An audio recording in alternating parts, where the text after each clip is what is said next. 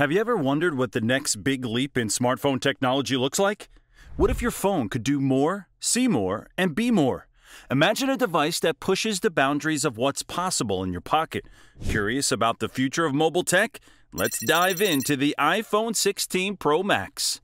Now, before we get into the nitty-gritty, let's address the elephant in the room: size. The iPhone 16 Pro Max is going big, and I mean really big.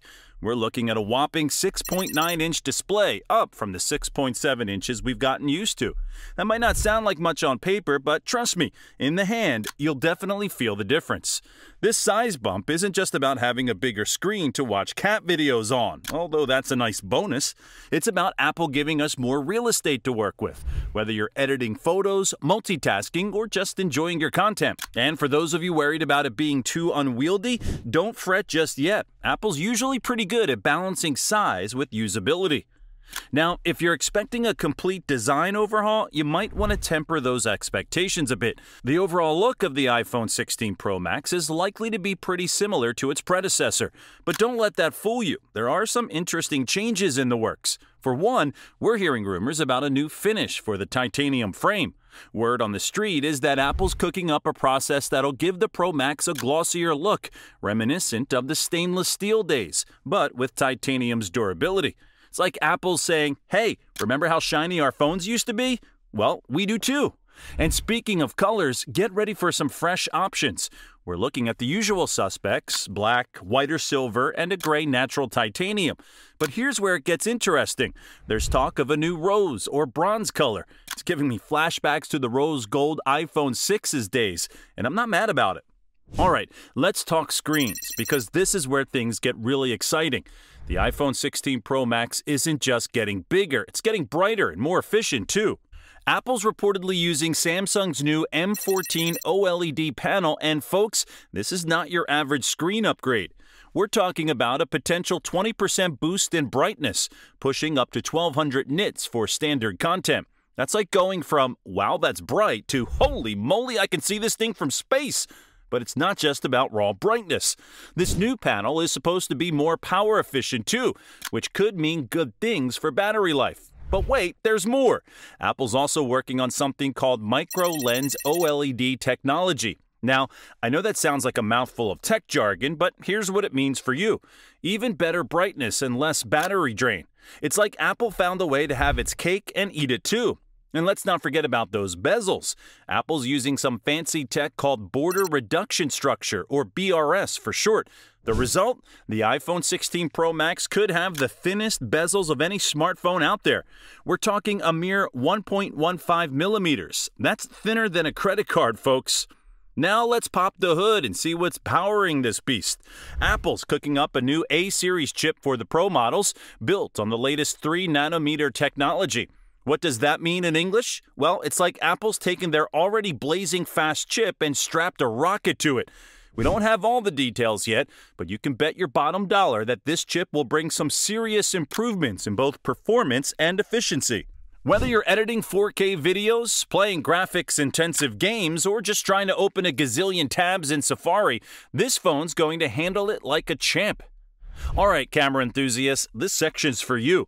While we don't have all the nitty-gritty details yet, there are some exciting developments in the camera department.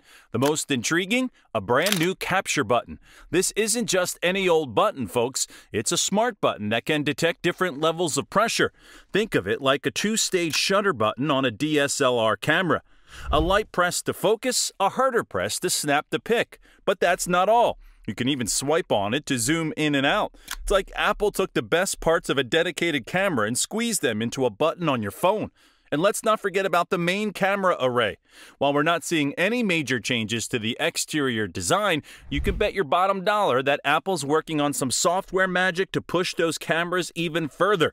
We might see improvements in low-light performance, better zoom capabilities, and who knows, maybe even some new computational photography tricks. Now let's talk juice. With a bigger screen and more powerful internals, you might be worried about battery life. But fear not. Rumors suggest we're looking at a battery capacity increase of about 5.74% compared to the iPhone 15 Pro Max. That might not sound like much, but combined with more efficient chip and display, it could translate to a noticeable boost in battery life. There's also chatter about faster charging speeds. While Apple's been a bit conservative in this department compared to some Android rivals, there's hope that the iPhone 16 Pro Max might finally catch up. Imagine being able to juice up your phone in the time it takes to grab a coffee. Now that's convenience. Of course, hardware is only half the story. The iPhone 16 Pro Max will likely launch with iOS 18, and if the rumors are true, we're in for some very exciting new features. There's talk of major AI enhancements, potentially bringing more advanced on-device processing and smarter Siri capabilities. We might also see improvements to Face ID. While details are scarce, there are whispers of an overhaul to the system. Could we be looking at faster recognition, better performance in low light, the ability to recognize you even with the face mask on? Only time will tell, but it's certainly something to keep an eye on. In the connectivity department, we're likely to see some improvements too. There's talk of better Wi-Fi capabilities, which could mean faster speeds and more stable connections. And while 5G is already pretty great on iPhones, there's always room for improvement. We might see support for more 5G bands or better power efficiency when using 5G. One interesting tidbit is the relocation of the millimeter wave antenna. With the new capture button taking up space on the right side, Apple's moving this antenna to the left side, below the volume buttons. It's a small change, but it shows how Apple's constantly tweaking the design to accommodate new features. So, what does all this add up to? Well, it looks like the iPhone 16 Pro Max is shaping up to be a seriously impressive device. We're looking at a bigger, brighter display, more power under the hood, potentially better battery life, and some nifty new features like the capture button. But more than that, it feels like Apple's really pushing the envelope here. They're not just making incremental improvements. They're rethinking what a smartphone can be and do. Whether it's the advanced display tech, the more powerful chip, or the AI improvements in iOS, it's clear that Apple's aiming to set a new standard for what we expect from our phones. And there you have it, a deep dive into what we can expect from the iPhone 16 Pro Max. Of course, it's worth remembering that until Apple officially announces the device, all of this is subject to change.